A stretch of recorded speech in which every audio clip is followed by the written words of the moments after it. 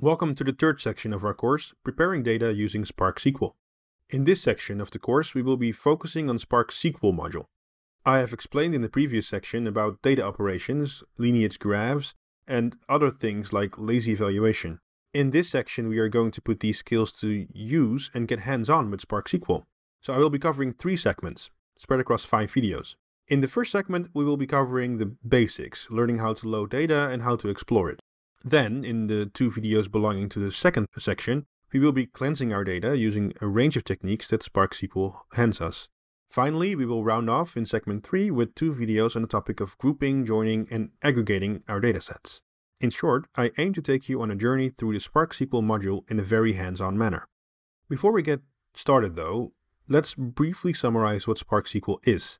Spark SQL is a Spark module allowing us to query structured data inside Spark programs.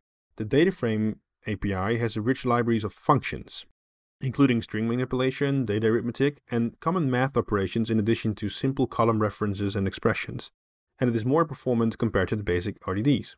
Spark SQL enables applications to run SQL queries programmatically and return the results as a data frame. Spark SQL natively integrates with Apache Hive, so it can also be used to read data from an existing Hive installation. Spark SQL has a common way in how it handles data access through the Data Source API. This universal API enables you to easily load and store structured data as well as connecting to a variety of data sources in a unified manner, with built-in support for Hive, Afro, JSON, Parquet, ORC, and many more. It also provides industry-standard JDBC and ODBC connectivity, allowing business intelligence tools to connect to Spark SQL. And last but not least, I have explained in the previous section about data operations, lineage graphs, and the Catalyst Query Optimizer. Spark SQL makes optimum use of the Query Optimizer to have an as performant as possible set of operations. In short, Spark SQL allows you to easily and swiftly query and interact with your data, as well as enabling you to easily load and store data. Essentially, it contains the go-to libraries when it comes to interacting with and exploring your data. We now have multiple chapters ahead of us that specifically zoom in on Spark SQL and data frames. We will focus on this part of Spark's awesome toolbox and get our data ready for future parts of this course. Let's get right to it. Welcome to the video, Loading Data from CSV Files. In this video, I will introduce you to Spark SQL module and we will be getting hands-on with it. I will be showing you how you can load data with Spark and how to handle schemas. I promised no more slide-heavy videos, so in this video we will be spending a lot more time getting hands-on. Time to get hands-on. So let's head over to our Jupyter Lab environment that we created in one of the earlier modules. We're going to head over to Datasets, and then ML Latest Small. And here you can see the various files that belong to the data that we're going to be messing around with.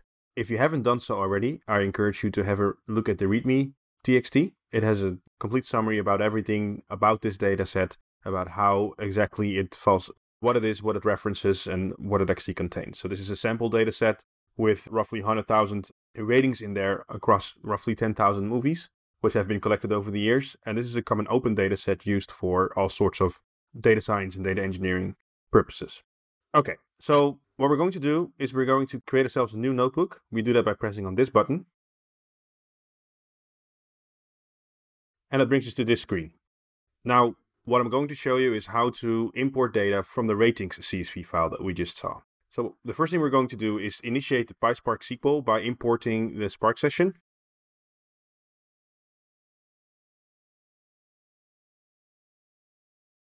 Which we do with this syntax. So here what I'm doing, I'm initiating a Spark session. On the Spark session, I'm calling the builder method. I'm setting an app name. In this case, I'm calling it my first CSV load. And we are getting or creating, which is the standard way of setting up a Spark session. And then I'm going to save that in the variable called Spark. So if I run this, you see that nothing really happens, but that's supposed to be because Spark being lazy, it doesn't actually do nothing. So moving on to the next step. We were going to read the ratings CSV file. So what I'm going to have to do is tell Spark to read the file, and then we're going to see what happens. To do that, we use this syntax. So I'm telling Spark to do a read operation on a CSV file, which I reference by name, which is ratings.csv. Now running this doesn't actually result in anything. So this is again an example of Spark being lazy. So you see with the little star mark on the side here that something is running, and the return is just a data frame, but it doesn't actually show anything. I'm going to store this data frame element in a variable that I call df, and I'm going to rerun this.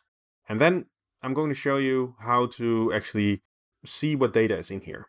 So we're going to do that by doing this. I'm going to do df.show, which shows me that I have 4 columns in the data, but they don't look quite right yet. You can see that the first row here in the data actually appears to be the heading, and these are supposed to represent the headers. They are not the way we want it to be. So these should be elevated to headers. What you see with the show method is it shows you by default the top 20 rows. I can manipulate this, so I can say I only want to see 5 rows. And what I can additionally do is I can set truncate to false. And it actually allows me to, if the data in the cells were bigger, it would actually stop truncating it, but we'll revisit that later. For now, I'm just going to be showing the first 5 rows. Additionally, what I want to do is I actually want to print the schema, and that tells me a little bit about the data that I'm dealing with. So this is, what I did here is just loading the rating CSV data without setting any defaults. So there's a bunch of settings we can set, but right now you see that this is not as we desire, because we don't want these data to be string. These are definite numericals, so we have to do something about this. If you took the time to read the readme text, it actually says that we're dealing here with comma-separated values, with the files having a single header row, so the same goes for all the files in this dataset. If a column contains a comma, it is escaped using a double quote, and the files are encoded as UTF-8. We can ignore the encoding because the default encoding that Spark uses is actually UTF-8, so I'm going to ignore that for now. But what we will do is actually set some settings to clean up the data that we have. So I'm going to leave this part alone, and I'm going to actually change the read CSV call we have here to be more encompassing. So the first thing I do is I'm going to set the path, which we already had. That's just a key value way of calling the same information. And although the comma is the default way of setting a separator, I'm going to call it anyway. I'm setting header to true because we obviously have a header line. I'm setting the quote character to a double quote. Additionally, I'm calling the Infer Schema. Infer Schema allows me to tell Spark to just go and figure out what the schema is by sampling the data. It's not perfect, but when you're still in an exploratory phase of data, it is really a nice way to see what kind of data you're dealing with without having to hard type schemas. We'll do more on that in a minute. Let's actually see what we deal with. So I'm running it, and now the first 5 rows, they look much better. Now I can actually see the proper header row. So the first line of the data is no longer mangled. It's actually properly taking the header, which is done by the header equals to true setting up here. And you can see now, looking at the schema that's printed down here, that would actually Spark invert the schema of every single column as a numerical. So 2 integer columns, a double, and another integer column. All right, this is awesome. This is exactly what we wanted.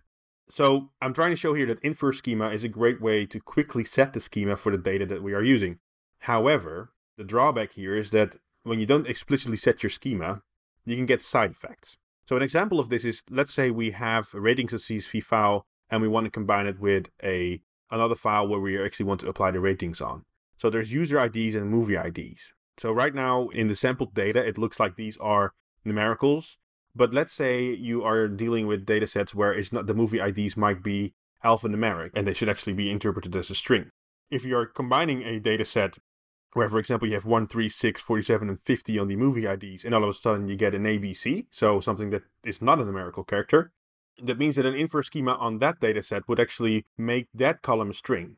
And because of the way typing works underneath in Spark, you cannot actually join those two things on each other. So we'll cover joins in one of the later videos, but for now I'm just going to show you that although I'm using Infer Schema here to see the schema and use this, I'm actually going to hard set the schema to what I want it to be. So I'm actually going to copy these values and set the schema so that way I know that I'm safe and I know that I don't have any problems later down in the road. So doing this, we call this type safety, and it's actually an important thing to deal with.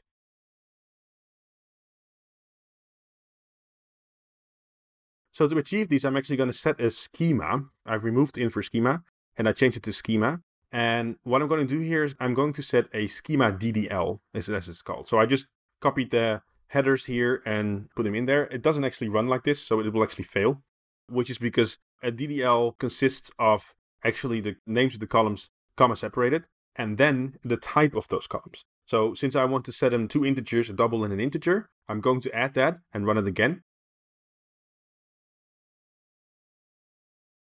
And what you see now is that what I set now is the user ID to an integer, the movie ID to an integer, the rating to a double, and a timestamp to an integer. So this is exactly the same thing as what we actually already had with Infer Schema, but now no matter how many samples I would take or how much my data would change, I know that I will always expect it to be an integer on these two, etc. So the disadvantage, of course, is if you set hard schemas, is that if the data changes, you might lose rows of data that are not being able to be interpreted by this schema. But being type safe is a very important thing, especially when you are dealing with data when going into production. So I would never advise to use an inverse schema type setting on loading data that you are using in a production environment. So for testing purposes, for exploratory purposes, please do, but be careful with it. So use with care. Okay, I think this is enough for the first video. Right now, let me just recap what I've showed you. So again, we've set up my first CSV load Spark app with the call up here. We loaded the rating CSV file by setting a separator. We had setting a header, setting a quote character, and actually implying our schema. And I've showed you how to print the first 5 lines of this so you actually see what's in there and the schema of the data. So what have we learned so far? I gave you a small introduction into Spark SQL. You got to load some data. I showed you how to set up a Spark session. This is an important thing to remember. And I introduced you to schemas with Spark, specifically using Infer Schemas and Schema Ddl.